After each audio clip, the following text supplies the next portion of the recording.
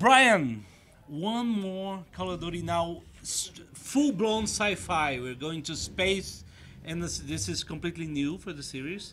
So how do you approach that? I mean, you think you had past experience with futuristic games, and now we're going to add a new feature to that is space combat and zero-G combat as well. How do you approach that from the beginning? Well, the team is extremely passionate about wanting to try to push the boundaries. We wanted to provide a classic Call of Duty experience, but then really try to make sure that we're expressing something brand new and create a grounded, plausible future. In order to do that, we sort of fused some of the ideas of a classic military aesthetic of Navy with NASA. And then once we have that wrapper, then we want to talk about what are the experiences we want to give the player. And we wanted to take them off the rails. We wanted to give them some player choice. That's one thing that I was going to ask. The rails, the stage is set from point A to B. So in space, you can go all around. How does that work? Well, that's a big challenge, right? Because Call of Duty is known for its very controlled pacing. And we wanted to create these amazing cinematic experiences, but also let you off the rails. So when you launch, when you go from boots on the ground, you have this really nice scripted experience, and you go into your Jackal, which is your space fighter jet. You go directly into space. Then you're in open space combat. And then we really wanted you to feel that sense of freedom. So you can pick an enemy, go on a line, chase them around, defeat them, ultimately use that as an opportunity to board one of their large capital ships. Freely? And then, freely. Okay. So in the capital ship demo that we showed, one of our side missions is choosing to go off into space, attack a capital ship, breach it, and then come back out again with the intel or whatever you're trying to achieve. Okay, so these kind of choices that you get to make from your large vessel, which is the Retribution, really puts you in the seat of being a captain and that burden of responsibility and player choice about where you want to go. What about the zero-G combat as well?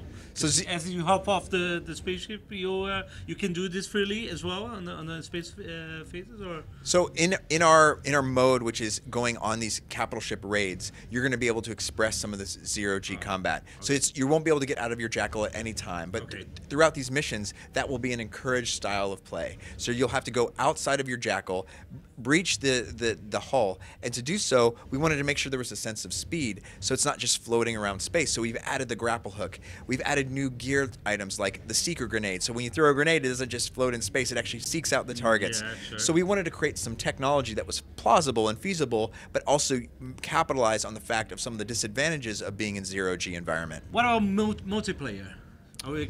Can we expect different types of levels in space, or boots on the ground, or? I mean, our focus at E3 at this point is to really showcase what the single-player campaign is all about. In the future, we will go over how this wrapper sort of influences multiplayer, but right now we really wanted to make sure the players understood that we're trying to reach new kinds of gameplay and express this very cool character-driven story of good versus evil. Cool.